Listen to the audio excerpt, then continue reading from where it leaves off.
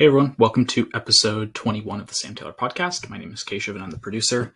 Today's conversation is with Gordon Sinclair, who is a manager with PwC Calgary and an accounting graduate from the University of Lethbridge. He's a childhood friend of Sam. They went to school together and he joined her to discuss his Big Four recruitment process and the resilience that was involved in that journey. And they both share their career choices and why they chose to go the path of a CPA designation and personal growth along with that. They both also shared some stories on why they decided to go to university to begin with and what their mindset is and how they use that to approach their work and their lives today. It's a really great episode. I think if you're approaching the Big Four world, public accounting world, or, just graduating, this is a really great episode to listen to on resilience and on mindset and how to make sure that you're, getting a new job in the right frame of mind. Gordon's info is linked in the description. Feel free to reach out to him at all if you have any questions or would like to just have a conversation with him. He's definitely open to that. And of course, Sam's info is linked down as well. Thanks and enjoy. Gordon Sinclair. I think in the house. So I think that you have got to be one of my oldest, I'm going to friend. Even, I feel like we go way, way back that we can use that term, even if in the future we don't talk to each other for decades. Is that fair? That is 100% fair. It's definitely grade 7 is when it all began. Grade 7. Yeah. So I was trying to put in context. I'm like, did I know you before Shalane, who was like the first guest of the podcast? Or like, I was like, is it elementary? So it was grade 7. Grade 7, yeah. We both started at Annie Gale because before that I went to Cecil Swanson for elementary in Rundle.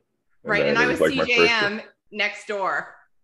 Yeah, yeah. So we could have met on the playground, but for sure, grade 7. Grade 7, yeah. Wow. And I don't do linear. Linear is overdone. We'll hop around a ton. We'll get some points in. Sure. We'll miss some stuff because it's been a long flipping time since grade 7. It really has been. It really has been. That high. So let's skip all the way to the present and then we'll bounce back a ton. Gordon Sinclair, who are you? What are you? Where are you now? And yeah, let's start there. Yeah, so I'm a road cycling, anime loving, chilling, movie watching, chilling kind of guy. I love this. Hold on. I'm going to point out, I love that you didn't start with your career. I love that. Yeah. So, what, to actually answer that, I saw it on Emmanuel Atro, who's a sports podcaster. He even said this the other day. You need to separate who you are from what you do, because at a point in life when you no longer do that thing, you don't really know who you are. So I would say that, to the upcoming kids, people, even at full-grown adults, figure out who you are separate from what you do. They're two different. I love that. Yeah. I love that. I didn't even mean for it to be a trick question, or like not even trick, but just such a eloquently answered question. Good setup, because it's so true. And I know I'm guilty of somebody who put a lot of time and effort into her career, having to go back and forth and constantly readjust. Am I being defined too much by X? Am I being defined too much by this? And knowing, like, if I say the answer is yes, cool. What am I going to do about it? So road cycling, anime loving. Yeah. I probably watch more television in Japanese than I do in anything else. It's actually kind of weird. Do I know Japanese? Not at all. I wanted to learn. I know a few words like baka, which just means idiot. So like, they just say it so much that it sticks out. But yeah, so. But it's okay. Normally people just know the swear words in other languages, whereas I just know how to order beer and say like cheers, Solancha, Prost. I can go on and on. Okay, cool. So just to bring it home to our main audience, who will be either recent grads or potential accounting students or current accounting students. What is your day gig and partially sometimes night gig? Yeah. They interlap. So I'm currently a manager in risk assurance at PwC. I do hold my CPA. Unlike the broad spectrum of people who go to the firm, I didn't do core assurance or external audit, as some places call it. I went straight into the risk side of practice and did my CPA there. So a little different, but just other head of the same coin. Yeah, there's so many kind of different paths. And that's one thing that we like to highlight here is there's industry, there's government, there's and then even within the firms, there's, straight assurance. There's some people that are right into tax, and then there's people that go straight into risk advisory. And there's some people who make their way to different service lines through other service lines. So did you start off, first of all, because I dated you because I said we went to grade 7 together. Did you start off at PwC and work your way up through there? Nah, I actually started off at Deloitte. So I was there about 3.5 years, and I was actually let go. And then did industry for about 6 months, realized it wasn't my bag, and then came to PW for 2 years, and just actually this year I got promoted. So congratulations. Thank you. It's been honestly I got stories for days. Like, this roller coaster of a ride is insane, I think, and I think it provides a lot of context and comfort to those who weren't the 4-star recruits. Right. I always bring things back to sports, but for me, I wasn't a 4.0 GPA kid. I was a 3.0 GPA kid. For me, I worked a lot while going to school, and I had some great interviews, when I started the process. So actually, when I started the process, I was actually behind. It was like I was in my diploma at SAIT. I went to an event. Everyone had already been hired, but for whatever reason, KPMG really liked me.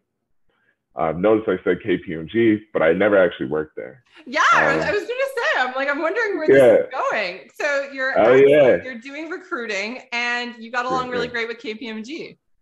Yeah, I got invited to their office. I did what they called the inside look. And then their first year of ever doing the executive inside look, I also got invited to, which is where they send you to Toronto, and you get to spend a weekend in Toronto and then have dinner with their president, with the Canadian president. So I did. Go ahead. Sorry, and you're in Calgary, right? So this was all done from Calgary, and you kind of go through these different levels and get flown out to Toronto where you meet their president. Okay. Yeah. It was. I was like, oh man, this is it. This is for me. I was going for a co-op position for the summer. I was like, this is life. I got this. And I applied, and the partner calls me and tells me I didn't get it. And I was like, damn. And it was like, well, my grades just weren't high enough. And I was like, oh, okay. And so. Sorry, that's what you said on the phone? Yeah, he said that's what it came down to be. Right. And I was like, okay. And it's weird because, you always feel like partners or whoever have veto rights, but I guess there's always someone in the back that you may have never met that has a little more say. And so I was hurt. I was down. I thought this was it, and so then I applied the next year. Same thing. Like, I didn't apply to any other firm at this point in time. So they told me the same thing. No, sorry, grades aren't there. And I remember walking down the street one day. I was working oil and gas while this happened. And I ran into a partner. I don't want to name names because, you never know how people are going to take things. But I walked into a very senior partner at KPMG. He's like, Gordon. I'm like, hey, X, how's it going? He's like, good. He's like, oh, what firm are you at? I'm like, none. He's like, what? I'm like, yeah. He's like, you are designed for a firm. I'm like, yeah, I tried. You guys won't hire me. And he said, well, I love that you said that. That's awesome. Yeah. Cool, but yeah, I've been trying. And he said to me, you're not selling yourself enough. And I didn't go into further details because I didn't know how much he knew, but I just took that advice and I said, okay, I understand, right? And when I tell you, I thought I sold myself a lot, if I showed up into the KP office in Calgary, people, for an event, people thought I was working there already. They knew me. So we keep going and we fast forward, and I'm in my university now, University of Lethbridge, and Deloitte's coming to campus. And my friend, Safa, I don't know if you know Safa. You might though, because she did come to Pearson like in grade 11 or 12. And then she's now married to a guy named Gus Mund, who is a year or two younger than us. Safa sounds familiar, but yeah. I'll pause that. I'll look into that after. Ooh. Yeah. So I thank her for this. So she tells me to come to Deloitte, to the info section. I'm like, nah, I'm good. I got an oil and gas job. I'm doing fine. She's like, now you got to come, blah, blah. So I go. I meet the recruiter, and I straight up just go, hey, I have a 3.0. Is that fine? She's like, yeah. She's like, absolutely. Like, it's more than just this, just your grades. It's the full story. And I said, okay. So then I slightly started recruiting. And I'll tell you, I was very cynical and jaded at this point. Yeah, and for context, I'm just going to interrupt because at that time, and correct me if I'm wrong, but getting a job in oil and gas in Calgary at the time was not easy, not hard, but like they were highly paid and highly sought after. So, for sure. To have a good thing and be like, well, why would I put myself through this for more hours for possibly less remuneration? And when I already have been told that I don't meet whatever standard or whatever box is out there. And 100%. So, putting yourself in that position when you've already had evidence that maybe it won't work out, like that's huge. So you're still cautious, exactly. You're dipping your toes in, a partner tells you that's cool, and you're still like, sure. Like, we'll see about that. Yeah, we'll see. Like, because you still haven't hired me, so like, is it really this thing, right? And so I might get a bit of the order of events a little confusing here, but I think they're important. So I went to a few events, and I remember being there and I was probably the most firm, deliberate, and probably honestly rude person I've ever been in my life. And I say that openly and not to boast, but I just knew that like, if I'm going to go through this, I'm going to tell them what I want. Mm-hmm. And so I remember talking to a gentleman and I was like, oh, he worked in some group. And I was like, oh, do you do mergers and acquisitions? Because that was something I was really interested in. And he says, no, talk to her over there, Jacqueline. And I said, okay. So I went over to Jacqueline and went, hey, Jacqueline, I'm Gordon. I hear you do mergers and acquisitions. She's like, no, I don't. Now, I don't remember this, but according to Jacqueline, she said, I said, thanks, and just walked off. Like I didn't care who she was, didn't talk to her whatsoever. Okay. So that's like, for me, that was like kind of like a strike one. And I'll tell you, it'll come together why. So remember the name Jacqueline. Throw out her name loosely because she knows and she's awesome. She's an amazing person. So then deadline comes in for early resumes because there are certain people they want early resumes for. I didn't submit one. And part of it was I was traveling. Part of it was I just was like, you know what? Like I emotionally couldn't go through that break again. Mm-hmm. The recruiter person hits me up and says, Gordon, I didn't see it. And I was like, sorry, like I'm traveling, blah, blah. She's like, can you get it to me by tomorrow? And I was like, okay, I will. So I send it in. So again, like, I'm like, man, okay, you're looking for me, but I've been through this. I've been courted before, right? Yeah. So I send it in. I get selected for an early interview. Okay. I show up in the interview. Who's interviewing me? Jacqueline. And she wholeheartedly remembers me, and I have no clue who she is. Okay. I don't know my interview. So going through the interview, and the conversation about my grades kind of come up. And I said, look, I'm a dedicated human. Right now, I'm working full time, going to school at night, 3 classes a week, plus running nightclub security. Yeah. It's not that I'm not, that I can't handle it. It's just I'm spreading myself thin. And then I told them, like, I believe in dedication so much, I have it tattooed on my arm, which I actually do. So again, fourth thing for me, I was like, oh, Gordon, you just told them you have a tattoo. Like, great. Like, I was like, walking. At least it was on your arm. Yeah, this is true. Like, it's on the arm. It's not like, on my face or neck or anything like that. And so I remember leaving that interview, telling my mom, yeah, nah, that's not going down. Didn't happen. I'm going back to work. And then a week later, I get called, and Jacqueline, she's offering me a job. Right? And I was like, what? Are you believing it at this point? Are you like... I'm in shock. She's like, and so I'll be wholehearted with you. She's like, so in my interview, Jacqueline was from Risk, and the other person was from Core Audit. And he was a partner, and I guess he also really wanted to hire me, but like she got, I don't know if there's a coin toss or whatever, but she got to offer me the job first. And I was just so stunned that I said yes. And I'll tell you wholeheartedly, I had no clue what her team really did. I didn't fully understand it. I even looked on the website. I didn't really understand it.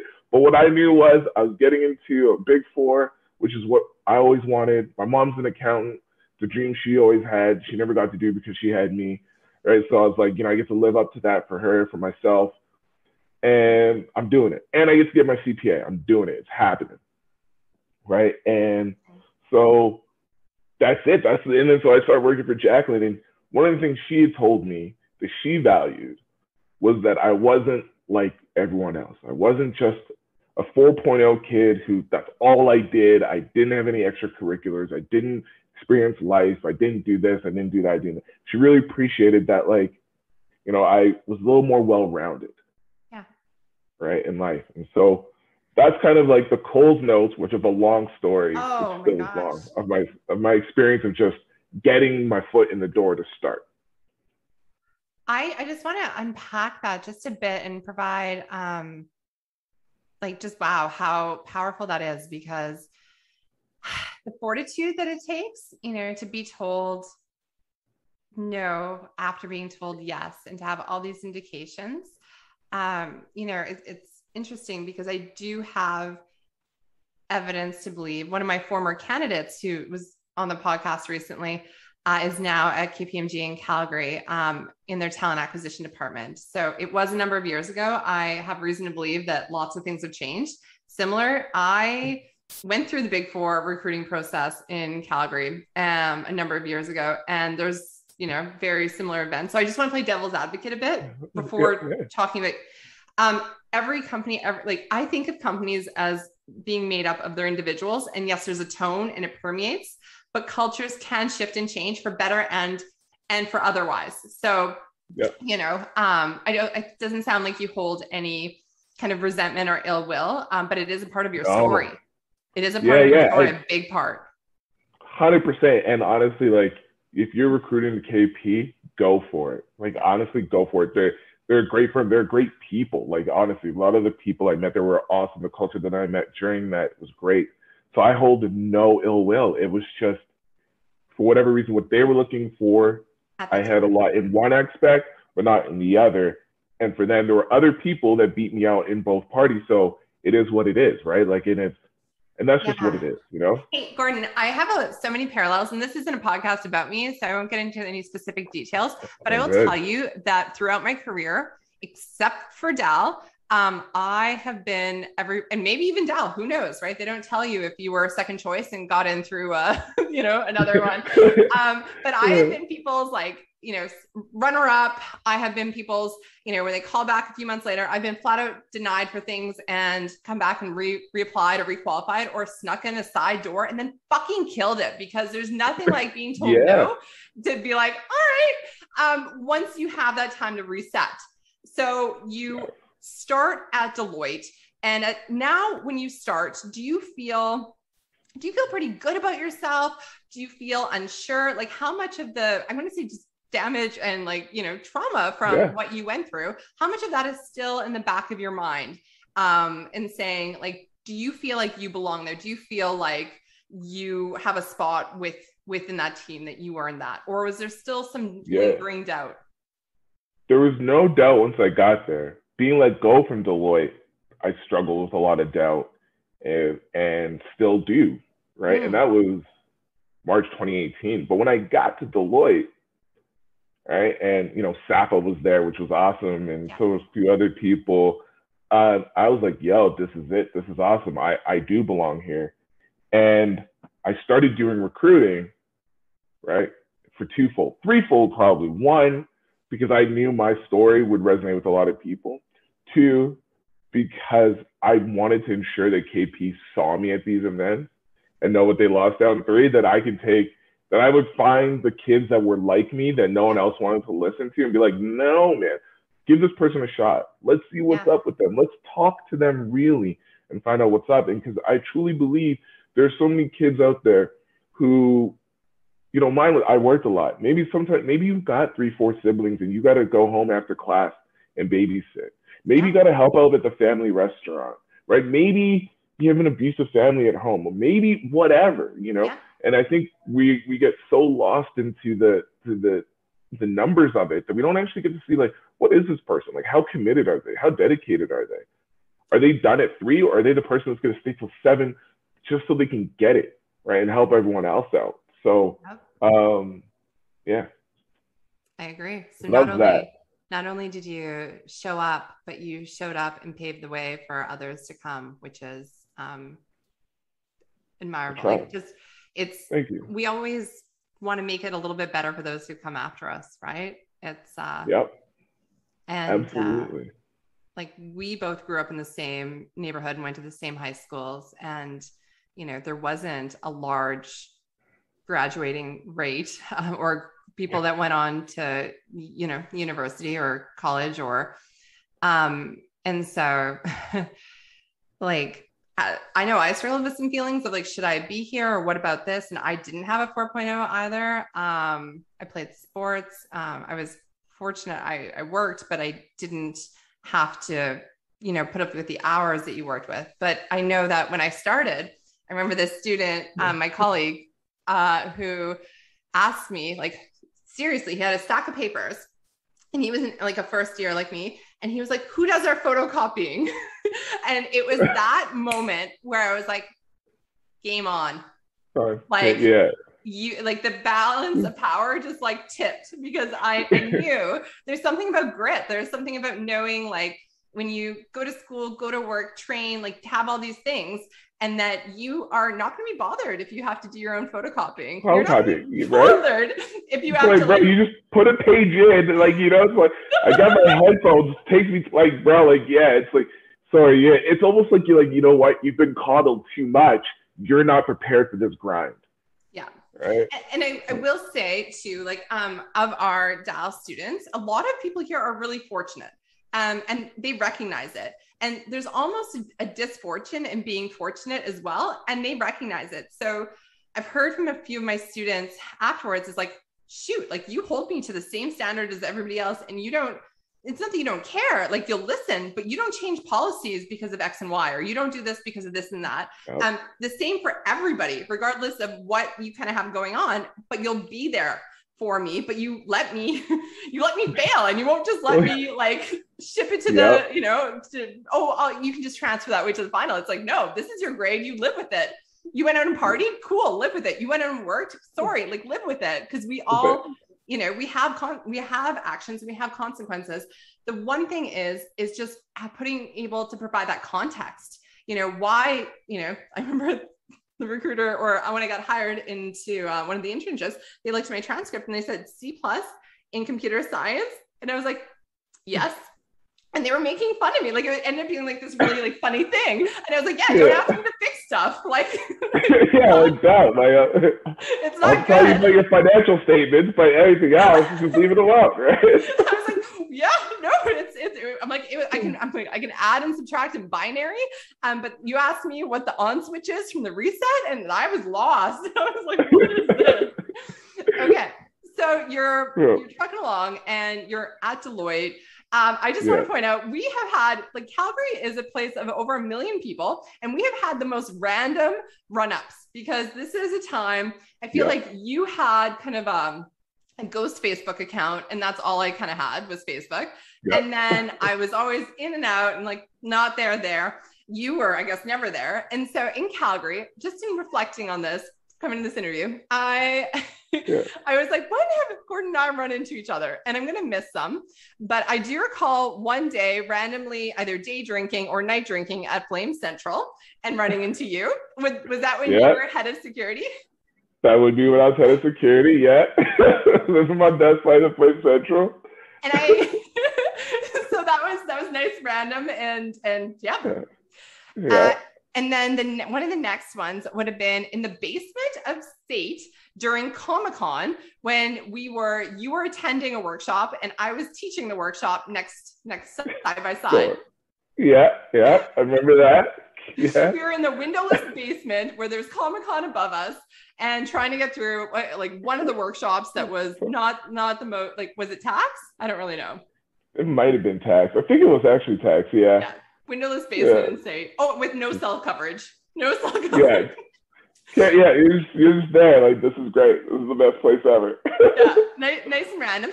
And then we ran into each other in the airport. It was like a Thursday or a Tuesday morning, like really early morning. And you were in the fancy line for going through security, and I was in the everybody line. And we talked until they were like, sir, your fancy line is ready.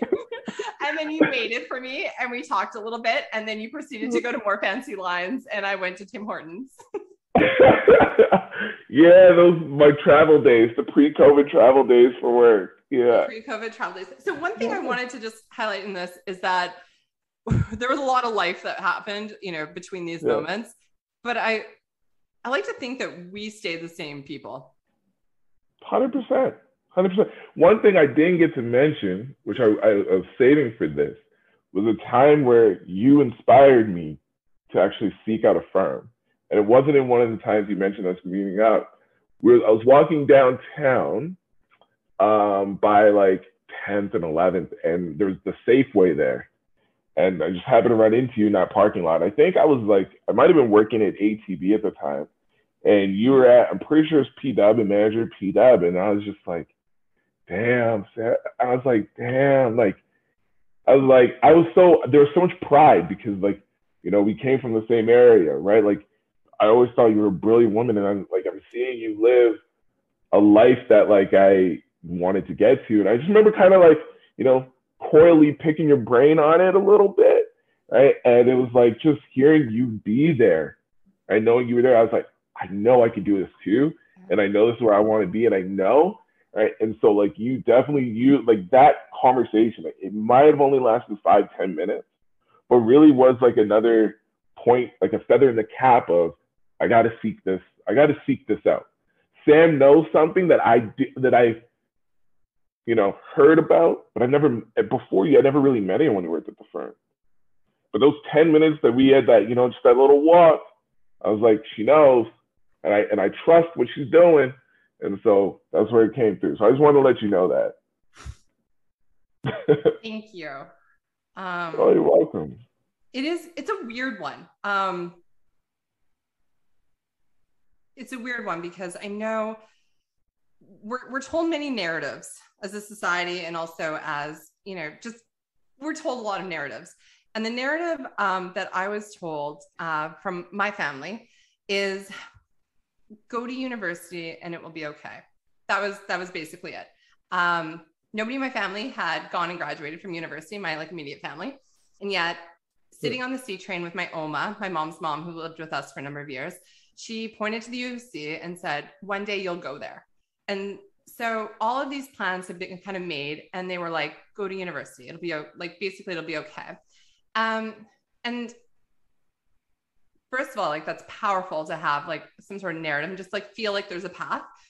But the one thing is when I went there, trying to navigate what to do and what was next, or what is there out there, when I was already kind of in a place where I didn't necessarily always feel like I belonged or always knew what was next or where to go. And so I wish I could say it was on purpose. And that's one of the reasons why we have this podcast, is because selfishly, I would have loved to have listened in on two people 12 years out for where perhaps we were, and just say hey, what was going through your mind? And then also knowing that sometimes it makes more sense looking backwards than forwards. So being in university, being competitive and being like, somebody's like, oh, you going to a recruiting event? I'm like, what's a recruiting event? You know, I find myself in accounting, and then they're like, it's a place with free food and you get jobs. And I was like, I like free food and jobs. I wouldn't mind eating free food. Let's go.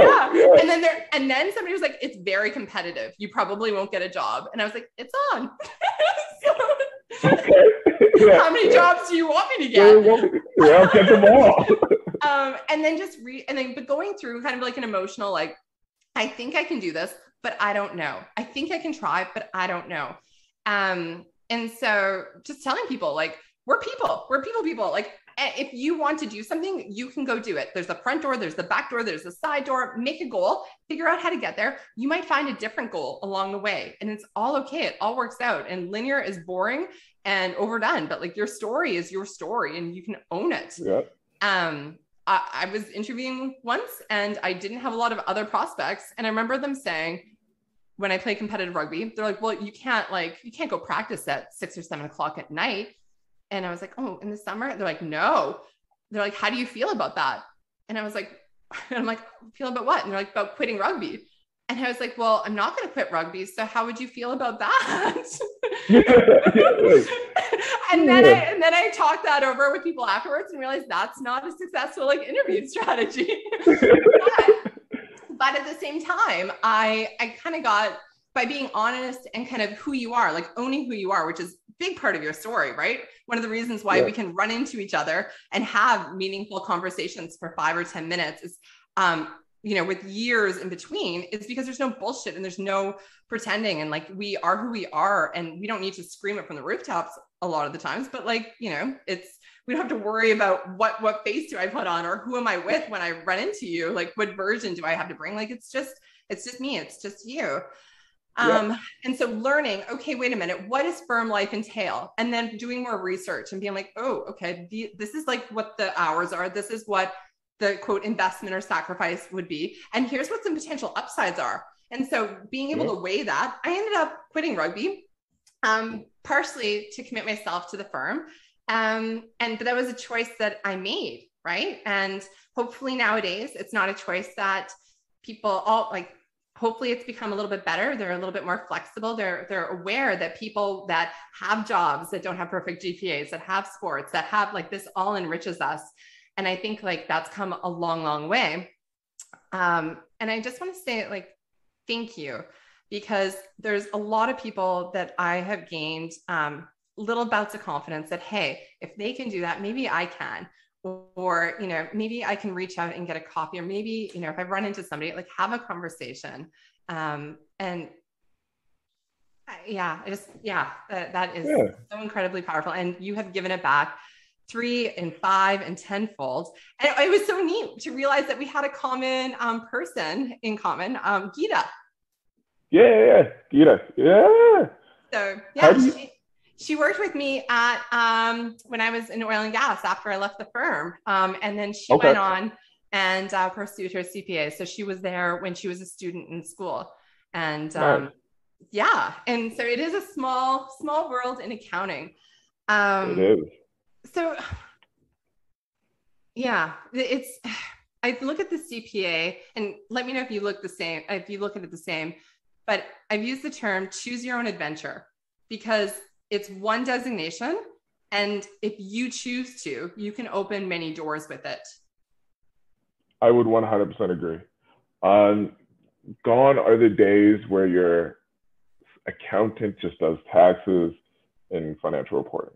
It is not remotely the case at all anymore. It really is choose your adventure, right? It gives you a solid foundation and lets others know that you have a skill set and an adaptability to do things, and an aptitude to do things that are a little different, right? And so, yeah, it's a great way. Like, if you're a person who likes business, this is what I say. If you're a person who likes or loves business, but is unsure of what area of business you want to go towards, a CPA is a great way to do that.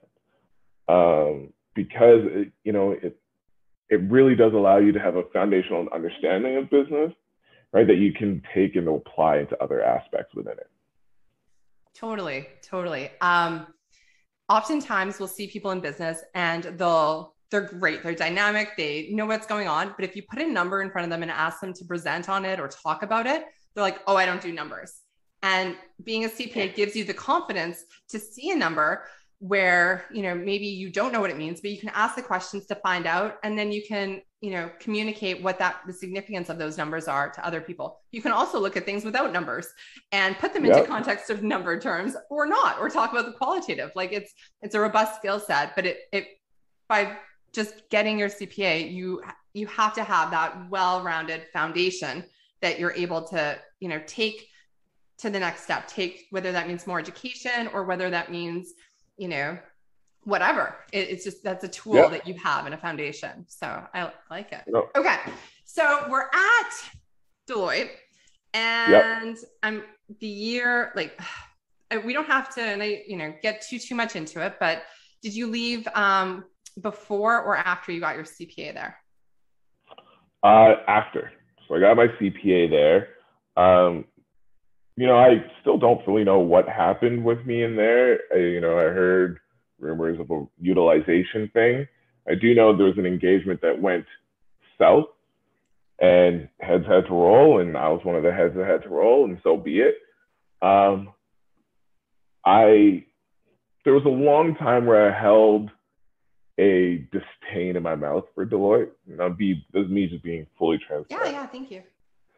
No worries. But I also realized that, when you hold a hot rock to throw at somebody, you only burn yourself. Yeah. So I worked very aggressively at letting that go.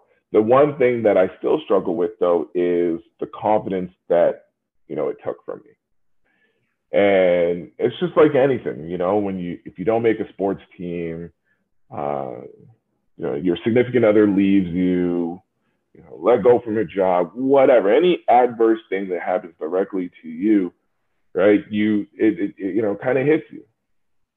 And so coming to PwC was another way for me to also, not only because I realized that I gravitate and belong towards the firm, but it was also another way for me to prove to myself again that I still belong, in this pond, and then, but even, my director and my partner have noticed at times that, like, Gordon, you just need to bring that confidence. You are right. You know the answer, and so they even know, and because I have open conversations about it, right? That it's, and I'm hoping that this year is a little different because now that, I got promoted. So not only did I get here, but also getting promoted shows like, Gordon, you do belong here, because you don't just get promoted just for the sake of getting promoted, right? You have to be playing ball at the level. So I'm really hoping, that this year, like, it's a new promotion, so it just started this summer. But so far I am feeling better and more, less down on myself about what had happened a couple years back. So I'm going to explain and tell a story, but I'm going to circle back to why this relates to you. Somebody I know, when we were going through the legacy version of CPAs, the CA, and we were going through mod 6, which is equal to like capstone 2. And at the time they failed about 3 to 5% of the people in mod 6 and held them back from writing the UFE or CFE. And one of my friends failed. And she was like, do I even appeal? And I was like, yes, you appeal, because you don't want to not know. Like, you'd rather know that you've done everything that you can. And yes, we can't afford it, but like, you appeal. And so she appealed, and 2 weeks later, so 2 weeks into like a very limited window of studying, she found out she passed. And so her confidence took like a roller coaster. But you'd think that when she was told she passed, that would have restored the roller coaster, right? Yeah. But it doesn't work like that. It's not like, oh, you get back to where, you thought you should have been or where you were, and you feel better. And she was like, I just don't, like, it's been 2 weeks. Like, I don't know if I can. And I was like, yeah, but you've been like, looking at the stuff, you've taken a break. And she's just like, I just don't know if I can like go through that again. And I'm going to say to you what I said to her. And because I have these moments too, and, we might get into that one day, and we might get into it in part 2. But you have to be so much better when you restart in order to get there than where you were before that happened. For example, they don't turn over appeals. You have to be a clear pass, a clear mess up in order for them to turn it over. There was one, maybe two people every other year that get it like turned over. So if she wasn't even a borderline pass, they would have upheld the appeal, or pardon me, they would have upheld the fail and held her back. Yeah. I was like, dude, you are over 2 weeks ahead of where everybody else is. And you were going to write and you were going to prove to yourself and to everybody else that you deserve to be there. And this is, use it as fuel. And yes, feel those feelings, but not only are you equal, you are above by very proxy that you are here. That is the evidence. So the evidence that you went out, recruited, were, had a job in between. You're like, this is me. I'm going to get stuff done and I'm going to not let go.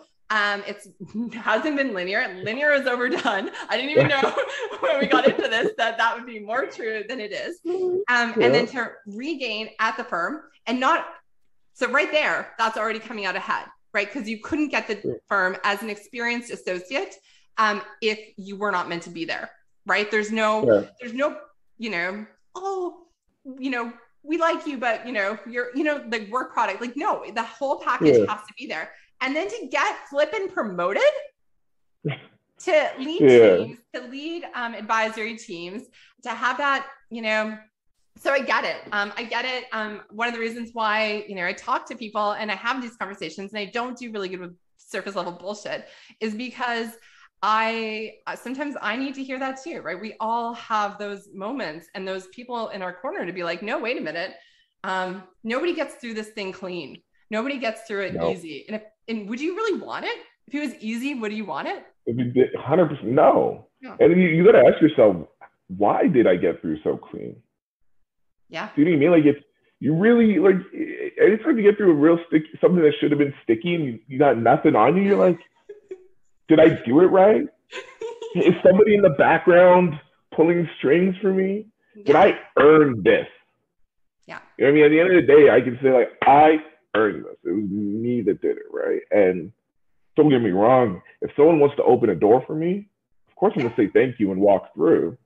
Yep. Right? But every day I'd work so much harder to show that, like, yeah, the door is open for me, but this is why I belong in it. This is why they opened it for me, right? And so, yeah, I 100% agree with you on that. Man. So your LinkedIn picture. Yeah.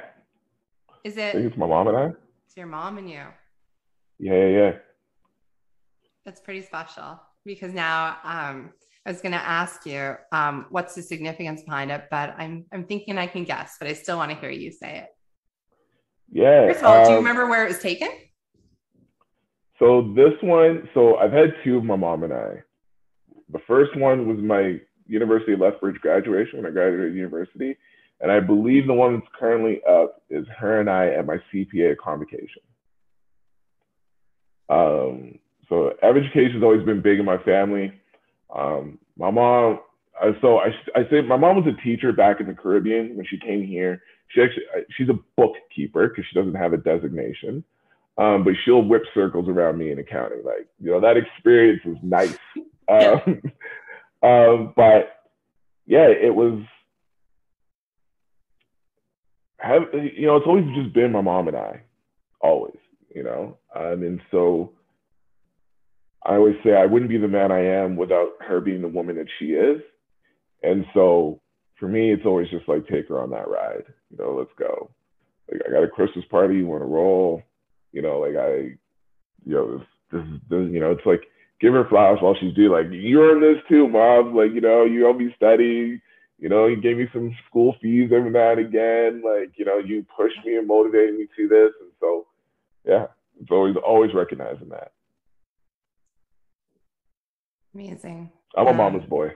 I ain't gonna lie. Everybody, I'm a mama's boy. 20%. Oh, no, I love it. And I love that, like, we didn't wait till we hit a certain age before we appreciated our parents, right? Like my dad did a lot of my dad found out I was interviewing and he did firm research before I did. And straight up in an interview, they're like, where did you find this? And I'm like, well, honestly, I told my dad that I was interviewing. And and did a bunch of research and sent it to me. And they're like, oh, is your dad like a partner? And I'm like, no, like my dad, he was either working or just recently retired from being an automotive manager, right? He's just really excited for me to be here and having this opportunity to interview. So no, having that, awesome. having that support from our loved ones, right? Like the bumps, they're there for us. Yeah, they are 100%. It's key. And that's something I'd also tell the students is like, whenever you're going through university, you're going through the CPA, whatever, it's tough. Keep good people around you and those that love you around you. You're not going to have a lot of time. Some will understand, some won't, but make sure that they understand and give them some time. Take yourself some breaks. Yeah. Right? You deserve it. You've earned it. And trust me, like, it's as big as this is, life is even bigger. Absolutely. And bring them along for the ride. Bring them to the Christmas party. Yeah, like exactly. Let them have some fun. They're fun. It's just all booze, free food, free booze. Totally. Great. Totally. And also one of the best things about having people around you that care about you, accounting, yes, but also external to accounting, is they don't let us talk too much about our current, like our work or our studies or a bad exam, because it's like the eyes, like they're just like, I don't like, that's boring to me. Whereas like, it's like, I don't compute. Right? Like they're just like, or like, what's the big deal? It didn't foot. What is a foot? And you're like, What's super helpful is like you get around in a circle or even just one or other like accountants. And I remember my study buddy and I used to have a no talking accounting rule that would last 30 seconds, right? Because we're better now, but like on those intense times, we talk about controls, right? Better than I do. And sometimes it's like, wait a minute, if I go to a situation where there's no CPAs or CPA candidates, the chances of me talking and dwelling about this are almost zero. So I can avoid this risk altogether and rest and recover and go have some fun. And the studying isn't going anywhere. And more is not more. And your brain needs that, your brain needs that release. It needs that rest. It needs that 100%. Hey, when's the last time you worked security? I'm so interested. Honestly, it was probably Stampede 2019. I just did one night. So there's a charity event that I help out with. And so, I just do one night was the last time officially. And then 2018, before I went to Asia, I did a couple guest shifts just to get some extra spending money because I just wanted more cash and they needed some help. So totally. I love that. Was it like going back to like an old, not the person, but like the situation, like an old friend? Like, did it feel familiar or did it feel foreign or a little bit of both? Bit of both. I realized how bored I was. So like when I was because when I was in university and I was in charge, I was running around. I led the team. I had like 30 people that reported to me. I had the manager to deal with, the AGLC, fire, police, blah, blah. And I'm going there to help. And I'm just like, you know what? Like, first off, I have my designation. Like, I can't get into anything serious. I'm not jeopardizing that because somebody's mad at somebody for stepping on their shoes. So that was one. And then two, I'm just like, when you're, posted in a spot, you're like, time really moves slowly. Like, I was like, man, it's only 11:30. Like, oh my gosh, struggle. So it was cool also just to be back in it and see that, like, people still drink, people still party, do all that. So that was kind of cool. Totally. I really like that you had zero ego to go back and do that, because where I had one consulting job where the files were for, they were in boxes and the boxes were in a room, and I don't know, something was in there. And I remember them saying, oh, do you want us to like hire somebody? Or I don't know, they were apologetic or something about me going through boxes to go get like materials. And it was slightly different because I'd left the firm, not just recently, but it was a few years removed. So like similar. And I was like, oh no, I'll go get the materials. Like, I'll go do this. And I spent a day and they're like, oh, if you don't mind.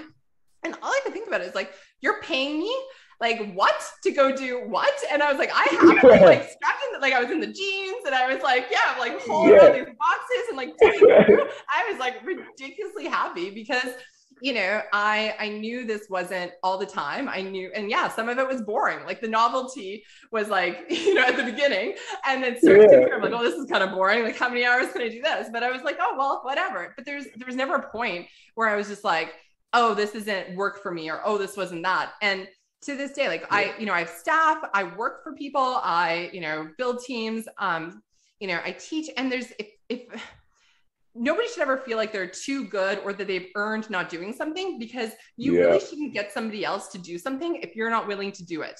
Like that's 100%. A jerk move. 100%. There should be no task above you doing it, man. Like if you can't, like if you're not gonna do it, don't ask somebody else to do it. And and honestly, and if you do, be prepared to know that you're not a good leader. That's really it, right? Like, which is a big thing as you move up in your career, right? Where you start to understand how important leadership really is to the game and how it is and how much it actually affects, you know, if you're happy or not where you work and what you do, like, and how you enjoy it. And it completely can flip an experience, just the type of leader that you work for, right? Yeah. And if you make a mistake, own it. Or if you know, and hopefully people will understand. And if they don't, well, you'll bring that into the next one. And, you know, it's, you play the long game in the sense that, you know, we are not our jobs. We are not one single event. We are not one single thing. And it's a process, it's a journey. And I don't want to reach the end, right? I want it to continue being a journey and I want to continue growing.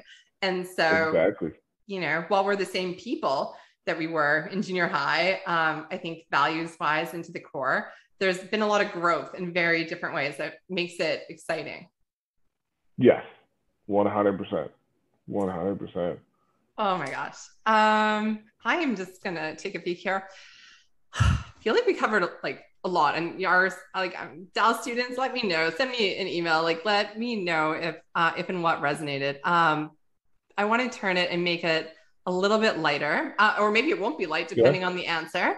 Do you listen to any podcasts or read any books or audiobooks? I'm not going to lie. So I played poker a bunch during when I was articling early days, and I listened to a bunch of poker podcasts because it was something that I could kind of. Bart Hansen, you know, had a bunch. Basically anything that had over 100 hours of something where I could like plug in for like that month or that week sometimes and like get my audit on. I had something that was nice. So it can be fun. It can be business oriented, just whatever. Are you a podcast listener? Sometimes. So I listen to Jalen and Jacoby, which is a sports podcast. There's another one that I listen to that I really like called Ear Hustle. This dude who's in jail in Cali, and he's a producer, and they just talk and interview some people in prison and talk about the life in jail, not from like a, you know, like throwback show Oz creepy grimy way, but just like, what is it like when you're married and, you know, you haven't seen your wife for 10 years and you're now about to have your first like conjugal visit. And the guy talking about, it's almost like you're kissing for the first time. You're nervous, you're scared, like that. It gets real deep into that kind of stuff, right? Or how they send notes, or a guy having seen his brother and now they're both in prison. Or, you know, do you sit, if you're black, do you go with the black guys? Do you go with the white guys? Is there mixed groups? Is there gangs? Like, you know, just that kind of stuff. So it's a really interesting, just like, you know, there's one where it talks about to a dude on death row and what that's like. Like, it's just, so it's an interesting podcast. I really like that. So that was probably the only podcast I really listened to. During COVID, I actually started a men's only book club. And that's awesome. Now, thank you. I picked this men's only because women always seem to have book groups, and I know a lot of my boys who like just don't read and need to read more. And so we started that in February. I'm just going to interrupt. I had like a one book club with a friend in another country, and he was like, "What? You want to do you want to?" And I was like, "Yeah, like let's read a book together." He's like a book club?" I was like, "Yeah, like a book club." And that was during COVID, and it was a really long book, but like I like it. It was a nice way. So I like that you put some constraints on it, like men's only, and you had a reason behind it. So how many? I want to dig in. How many people and like share what you read? There's about 8 of us. So far, we've read some heavier books. So we read The Nation Must Awake, which is my witness to the Tulsa Race Massacre of 1921. Really, it's a heavy book, but a really good book in the context of it. Like it's basically 50 or so stories of people recounting that night of what happened at Tulsa. Some crazy stories that you're just like, whoa. Then we read Broken Glass, which is originally a book written in French. And it's from an African writer. It's based in the Congo. It's kind of like a comedy. Another one we read was pretty heavy, was Culture Warlords, My Journey into the Dark Web of White Supremacy. That was another heavy one. She's a Jewish woman, well-educated. Like I think she was a Harvard Jewish woman who basically becomes creates a fake person online or people online to infiltrate all of these like white supremacist type websites and get like to talk to them and stuff like that. We also read The Spook Who Sat by the Door, which is a 1950s, 1960s book that the CIA used to make all their new recruits read. It's about it's a fictional story, but this black guy who joins the CIA and then leaves and teaches all the gangs in Chicago all the tactics and everything he learned from them. So that was another one that we read. So that was pretty good. So yeah, that's all we read so far. Oh, and we also read Red Notice, which is a really good book. It's a true story from Bill Browder. But he's an American who starts his own hedge fund, a $1 billion hedge fund in Russia. And in it there's murder, there's corruption, there's fraud, there's Barack Obama's in it in a little bit, because there's actually the Magnitsky Act that got signed in the United States is about his lawyer. It's just, you just read this book, you're like, what the heck? Ooh. I'm reading it and like, it sounds like something from like 70, 80, 90 years ago. And you're like, no, this is like 1980s to early 2000s. So. Let me just say that is an impressive, on so many levels, kind of COVID.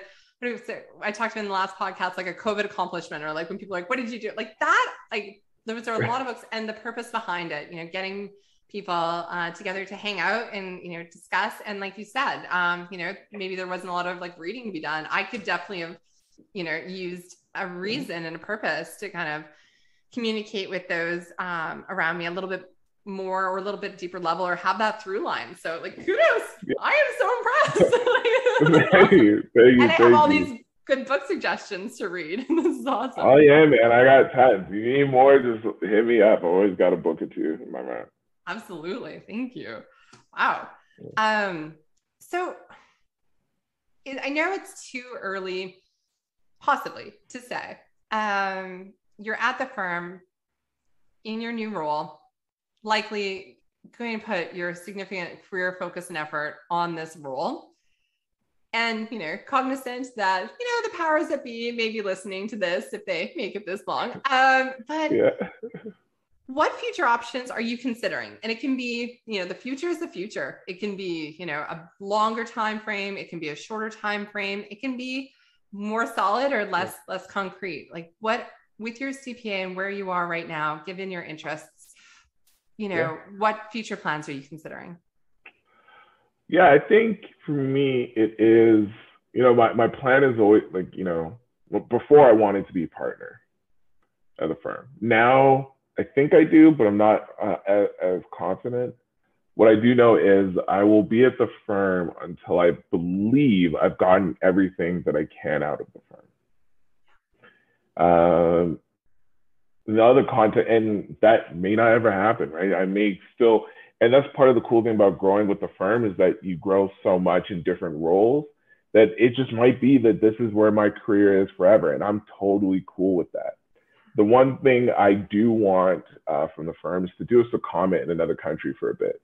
So once the world opens up a little more, we're a little less, COVID, dealing with COVID, the goal, would be to, a year or two in another country. Any target countries? I mean, Japan would be great because, I love anime. Singapore. Honestly, I really do love Asia, so I'd be cool with that. Or Central South America would be awesome too. I'm really just open. Because Australia is closer to Asia than we are right now. So it is. I could do some weekend trips to Bali. Right? That wouldn't be bad. It wouldn't be. Could you imagine going back to grade 7 and sitting us down at whatever the table or whatever thing we were doing and telling us that this is what possibly was out there for us if we just worked hard and were kind and stayed positive? I wouldn't believe you. Mainly because I was the kid who's getting suspended weekly in school. So I was this little side note, Gordon's a little bit of a troublemaker. We were both troublemakers. There's no judgments from me over here. Very nice. See, that's why we've always been cool. Right? So I definitely probably would have believed it. But I'm so happy that not their histories, right? People, if you are sitting here, or even in 5 years or 2 years or whatever years, and you're somewhere where you don't want to be, or you're somewhere and you have a goal and you don't know how to get there, take the first step, listen to people who have done things. You don't need to follow exactly what they are, but just know that surround yourself by people who inspire you to, take those risks, for people that want you to succeed, by people that say, hey, I love you and go for it. I don't know what's more damaging, Gordon. Let me know what you think. Is people that say, I don't really think it's for you, or, the people out there that don't believe in you, but never, I don't know, the roadblocky people, but you didn't have a relationship with them. Yeah. Or the people that are kind of close to you, or maybe really close to you, and say, well, why don't you just try this instead? Or the people that kind of the well-intentioned people that don't want to see you hurt. They don't want you to aim too high because you might get hurt. Those are the worst ones for me. Right? Because, I tell my sister this all the time, because she doesn't let my nephew fail because she doesn't want to see him hurt. I'm like, he's got to hurt. You've got to fail. Yeah. Still encourage him, because now you can encourage because if you don't fail young, you're going to fail old. But when you fail young, you start to learn to develop the mechanics to be resilient, right? And to get back on the horse and how to deal with it mentally, emotionally, and physically. When you fail when you're full adult or later, right, and you never had those experiences before, you don't know how to deal with it. And it hits you in a way where you become messed up. So, for example, when I was let go from Deloitte, I won't lie to you, I sat in my basement and got drunk for 3 days straight. 3 days straight. I was inebriated in my basement. On day 4, I started applying for 20 jobs a day. Love it. 20. That was it. And that was my goal. I was like 20 a day. I did that for 4 days before I just had too many interviews lined up. I couldn't. What stopped? You ran out of companies to apply for? Oh, no. You couldn't keep up with the interview for fun. I could. I really could. And so before I got my, what is it, your settlement? Not a settlement, but payout or my payout. I had another job lined up before I got my payout, and I was in Vegas. I remember I was at I took my best friend to Vegas. Her and I went to Vegas. I was sitting in when I checked. I was like, oh damn, they paid me. I had no cares in the world at that point. Amazing. And then by 2 weeks into of that job, PwC offered me a job. And I told them, hey, I just signed a 6-month contract. And they told me, we'll wait. Goosebumps. So, yeah, you know what I mean? So it is one of those things where it's just you just like, you have to learn how to deal with failure. Give yourself a grieving time, a day, 2, 3. But after that, get back on that horse and do whatever needs to take. So. Love it. Yeah. Get back on that horse. Gordon, one final question. And I'm really interested to hear how you define success. Cool. Man, let me pause on that for a minute. How do I define success? I think success really is about enjoying life with those around you that mean something to you, right? I don't think success is money. I don't think it's a position. I don't think it's a title. I really think success is finding your own inner happiness and being with it, and then like pushing it out into the world. Yeah. Right. That to me is success. It's just so everything else can be taken from you. Everything else is just a fleeting moment in an infinite void of moments, right? But like when you're truly happy and grounded within yourself, right? It's all perfect, man. And that is the true level of success to me. Absolutely. Love it. Would you be interested in doing a part 2 of this sometime? Let's do it. Part 2. Let's go.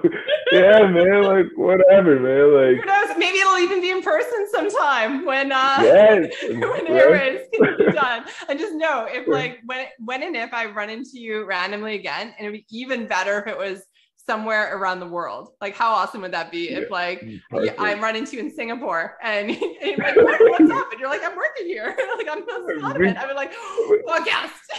Let's do that. Let's do it right there, right now.